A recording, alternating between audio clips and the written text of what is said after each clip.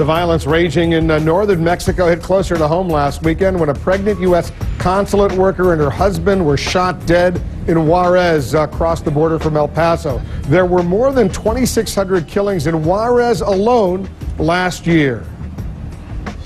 And joining us now, the Mexican ambassador to the United States, Arturo Sarukhan. Mr. Ambassador, welcome back to the Situation Room. Thank you, Wolf. As you know, a lot of Americans are nervous right now about letting their kids, their college students, go to Mexico, Cancun, or other places on spring break, given the violence that's going on. How worried should they be?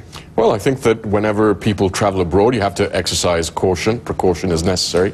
But what's going on in Mexico and being concerned about the violence in Ciudad Juarez and sending your kids to Cancun is saying that you're concerned because there was a hijack or a mugging in New Orleans and you're going on holidays to New York City. There are pockets of violence in certain parts of Mexico, but those patterns are not replicated in places like Cancun or the Riviera Maya. But there are areas of Cancun, maybe not necessarily where the young Americans stay, but not that far away where there could be some trouble. We have not seen any incidents of drug-related violence in places like Cancun or Cabo San Lucas, which are obviously two of the hottest destinations in Mexico. What happened in Juarez? You're talking about Juarez. Some American diplomats, were they targeted because they were Americans, shot down and killed? We are still in the middle of the investigation. The initial findings seem to suggest that these three individuals that were associated with the consulate in Ciudad Juarez were not necessarily targeted because they were working for the consulate. Now, what is behind the murder of these individuals is still unclear, but I hope that in the next 24, 48 hours we'll have more information on that. It seems like the drug cartel in Mexico is taking all sorts of drastic action right now. The kidnappings, the murders, the violence. It seems to be getting worse on a daily basis.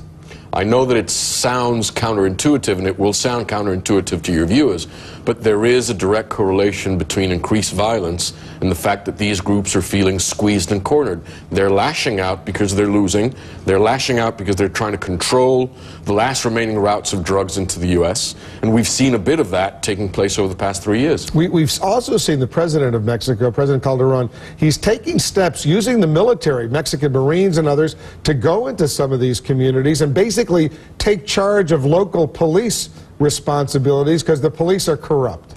We've had, obviously, a very important challenge in Mexico, which is that corruption festered for so many years that only the armed forces could be used as stopgap measure by the president to initially take them on and push them back, and that's what the president has done, to create those breathing spaces where then you can move in and rebuild communities and ensure that the rule of law is prevalent. How prevalent is this corruption among local law enforcement in Mexico? I don't want to quantify, but it's a big challenge.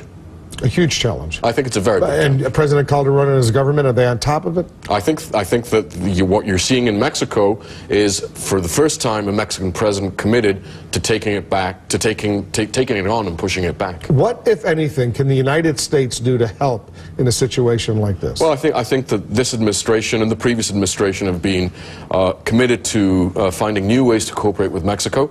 The key challenge for us right now, Wolf, is to ensure that guns and money, bulk cash, which feed into the drug syndicates, don't cross from the U.S. into Mexico. Is it still crossing in? It is. It is. Is that the biggest problem right now? The demand here for drugs, the demand for, if you will, the revenue from the guns? Well, there's always a connection between a consumer nation like the United States living next to a country that has become the platform for a significant amount of drugs coming into the United States, in the same way that the availability of guns or of laundering operations on the side of the border are seeping into the drug operations in Mexico. You need two to tango, you need two to win, and at the end of the day, we will succeed or we will fail together. We've seen, correct me if I'm wrong, a recent reduction in illegal immigration, illegal border crossings from Mexico into the United States. Is that true? And if it is, why?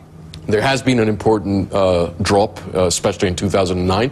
Most of it is directly linked to the global recession, the lack of jobs, and the unwillingness to cross over if you can't find a job in the U.S. market. So it's mostly there's no jobs here? It's jobs. It's a jobs-driven problem.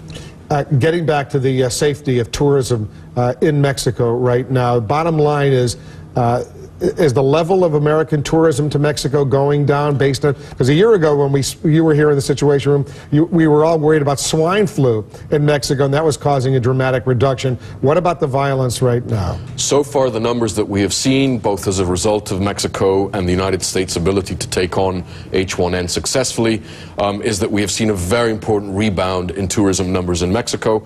Occupation rates both in Cancun and Cabo San Lucas, for example, are at the level that they used to be in these same periods in previous years. So far, we have not seen a direct impact of this on occupancy rates in hotels in Mexico. Ambassador, good luck to you. Thank you, Wolf.